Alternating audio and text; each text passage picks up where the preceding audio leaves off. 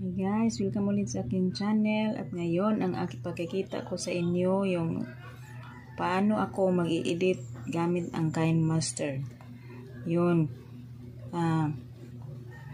Ito ay basic lang na tutorial ko at sana'y magustuhan nyo. Yun sa mga importante ito sa mga baguhan pa, yung bago pa nag-start ng pag-YouTube at pag-i-edit. Ito ay makakatulong sa kanila. Ayan. Punta tayo doon sa Kinemaster. This one.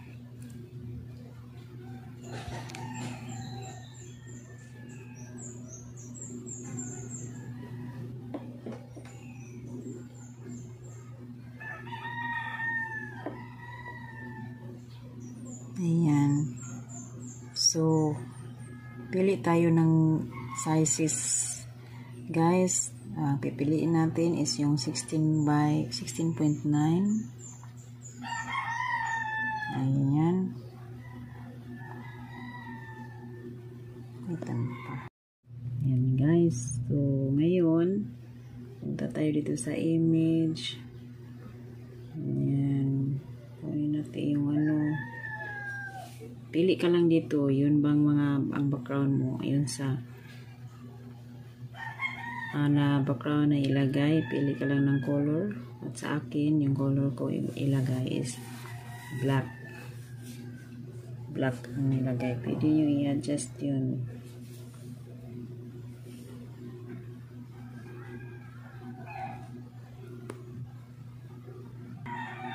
Tapos, check lang. Check lang, check. Tapos, punta tayo sa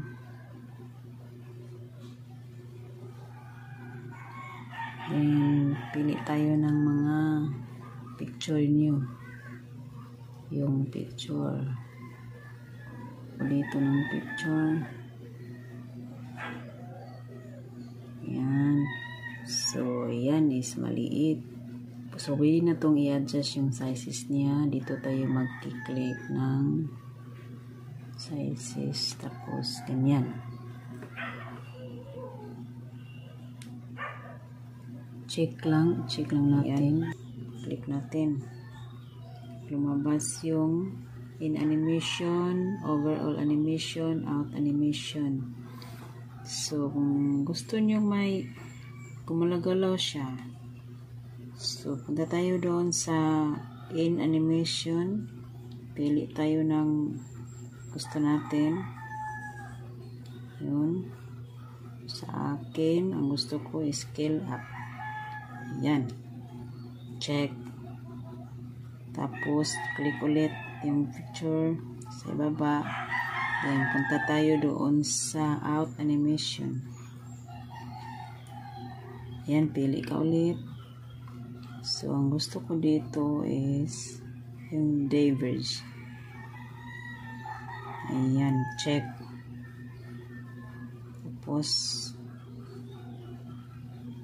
ayan, kung gusto nyo may animation siya, overall animation, kasi gusto mong gumalaw-galaw siya yung picture, dito tayo sa overall animation. Pili ka lang dito. Kung gusto mo, ang gusto ko is floating. Ayan, parang nagpo-float siya. Yan yung gusto ko. So, i-check.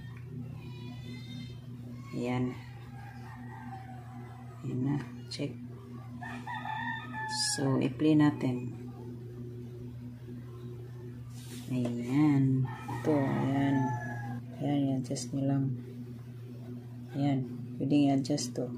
Adjust. Ganyan. Adjust nyo lang. Tapos, play. O, check. Check natin, check. Yan. So, i-play natin, i-play. Yan, kung gusto nyo, mag-add tayo ng picture or videos. Punta tayo sa layer. Add. Pili ka lang dyan. Mag-add ka ba ng pictures? Punta kayo dito. Ayan. pili na rin kayo sa picture na gusto ito. Pili na tayo. Ayan. Tapos, para hindi siya magsapaw-sapaw dyan, hindi siya dito natin ilagay. Adjust natin dito, ganyan. Adjust natin. Ayan, adjust natin. Pati yung sa background natin, i-adjust din natin kasi hindi siya guys. I-adjust natin. Ayan. Ayan, nasumpay na. So, pindutin ito para lumaki siya. Ayan. Check. So, pindutin ulit ito. Then, animation. So, pili ka lang dito. Animation. Ayan, ito yung gusto ko. In animation. Check. Tapos, pindut ulit. Out animation. Pili ka ulit. Kung gusto ko, pili ka na lang ulit. Tapos, kung gusto mong gumalaw-galaw siya, overall animation. Squeezing. Ayan, ganyan. Yan, drifting yung gusto ko. Ayan, check na lang.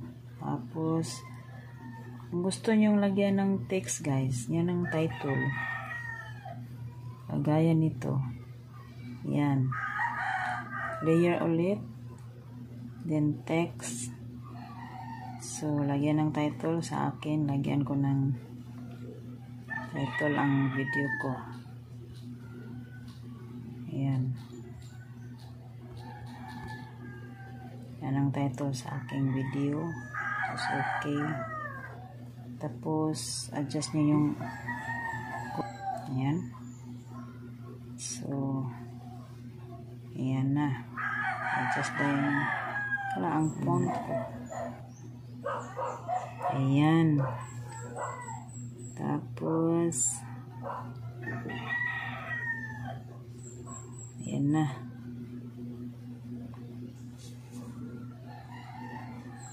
Check.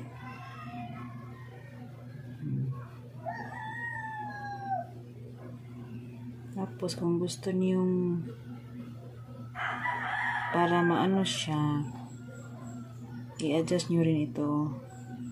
Ganyan. Tapos, pagalawin nyo rin yung in animation like this. Sa akin, basta text, letter, gusto ko yung letter by letter. This one. In animation. Tapos, pindot ulit. Out animation.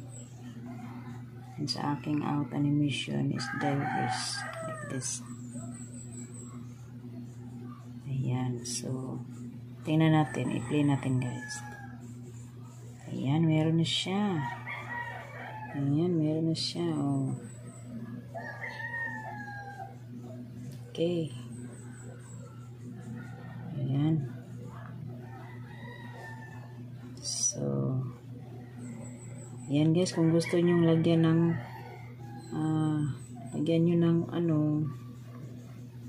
sounds, pindutin lang yung mid audio, pili ka ng sounds dito sa folder nyo like this folder.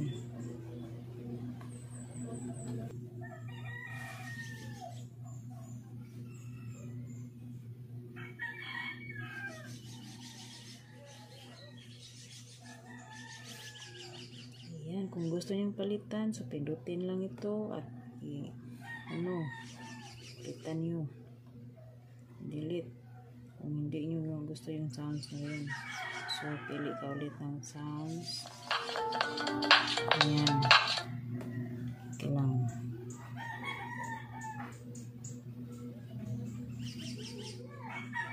So, play natin.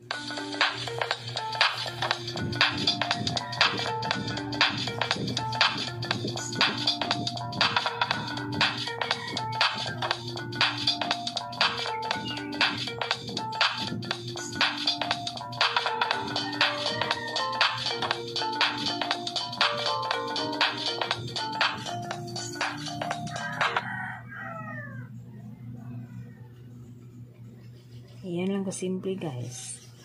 Yan, ano mo lang, mag-ano ka lang, mag-add ka lang ng ano, na gusto nyong mag-add ng videos, so pindutin nyo na lang mga media. Yung media, check media, or layer, pindutin. So, pili ka lang dyan. So, thank you so much for watching guys. So, kung nagustuhan nyo ang video, sana ay nagustuhan nyo ang video na to.